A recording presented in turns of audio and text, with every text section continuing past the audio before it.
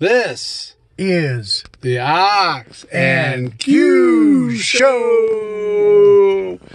Ox, what's going on?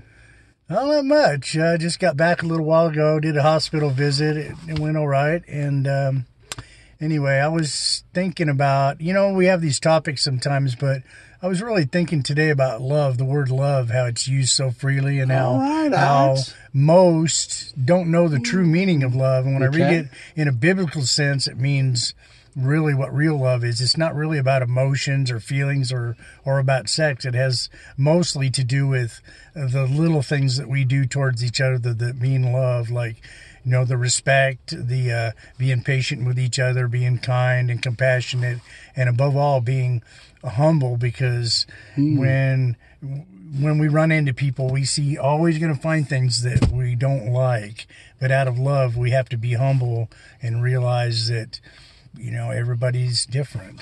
Well, when I think of the word love, I think of 1 Corinthians 13. Exactly. I just quoted that scripture to somebody this morning, and that really describes true love. And the one thing in there that stuck with me in that scripture was love keeps no record of wrongs. Amen. So when you're in friendship or in relationship, you never should hold a grudge. Always be forgiving, because it says in the last part of that scripture in Colossians 3:12, it says, above all these virtues, put on love, which binds us together in perfect unity. Forgive as the Lord first forgave you. Amen. And that's important, because, resentments, it's not good for sobriety either.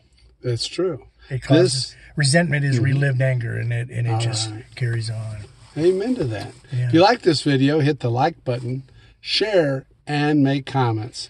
And please go down and see our good friend at Penguin Snow Cone Shack on South Lindbergh.